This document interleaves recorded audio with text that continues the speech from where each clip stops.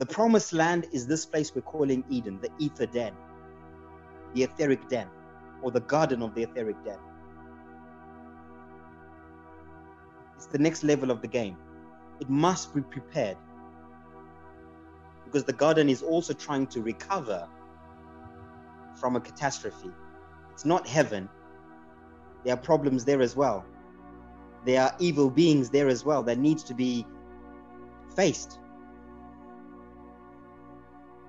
There are antichrists in Eden right now.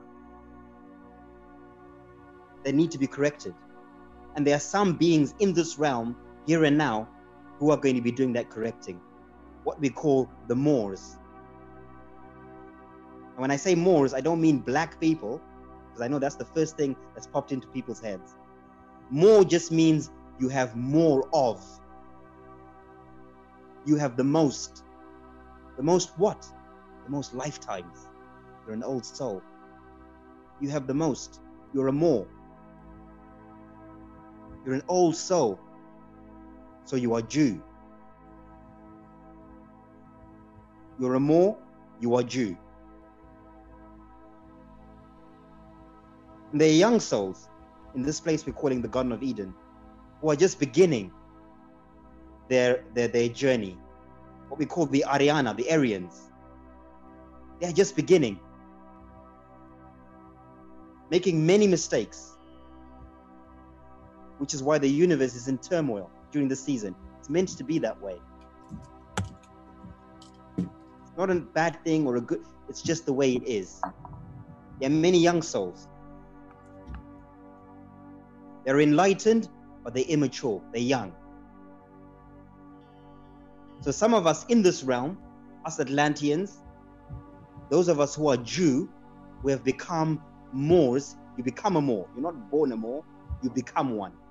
Those of us who have become Moors, we must go back to the Garden of Eden to help restore order, to help prepare the promised land. We are Jew.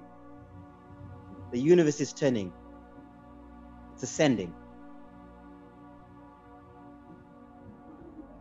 So it's really important, I think, at this point in time, especially for those who are listening, because I think we've got a very mature panel of listeners. Those who are listening, try and assess who you are and where you are along that cycle. Are you here to destroy old paradigms? Are you here to sustain what we're building on? Or are you here to be a futurist? Are you here to leave something behind and move forward to go and start building something new in preparation for the future? This is where things like royal families come from. I'm getting into a whole different topic now. This is where royal families begin. They begin as Moors who transcend time from one realm into another realm, and they prepare. And then when that realm is dispersed or moved into a different timeline, those who are the forefathers are the ones who then become the royal families, the royal bloodlines. That's where royal families come from. You talked about the Tsars, the Vikings, the 6 kings that are still running this realm today, which is something else maybe we'll talk about another time. Kurda, Brahma, Roma, Skandi, and Slav, and Chin, sorry. Those were the 6 kings, the 6 Ariana kings, the 6 Aryan kings who came into this realm as the Antichrist, the Nephilim, the fallen angels.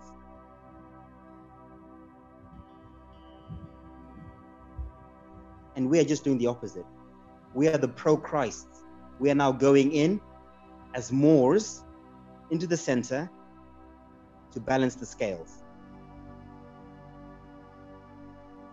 I know this is going to go over the heads of a lot of people. I'm now talking to a very select few people who will understand exactly what I'm talking about. If you don't understand what I'm saying, it's fine. It's okay. It's not, you know, it doesn't matter for you. But what does matter is, I think it's important that we all recognize our roles within the game. So it's a very good question. What is the point of the game? The point of the game is for you to find your place within your journey within this game. What am I here to do? And am I doing it? How do I fit in? What is my purpose? My personal purpose. At the end of the day, it's all about you. You are born alone, you will transcend alone.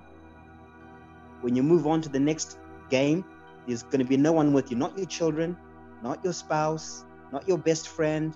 There'll be no one with you when you die or when you ascend, whichever way you're going to transcend. You will be alone, just like you were when you were born. It's a collective reality, but it's a lone game. It's a personal game.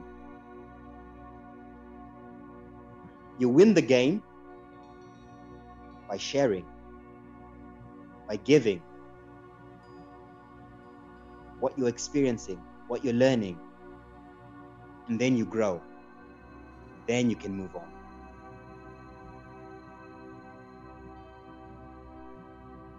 Thank you, Martin. That was extremely powerful.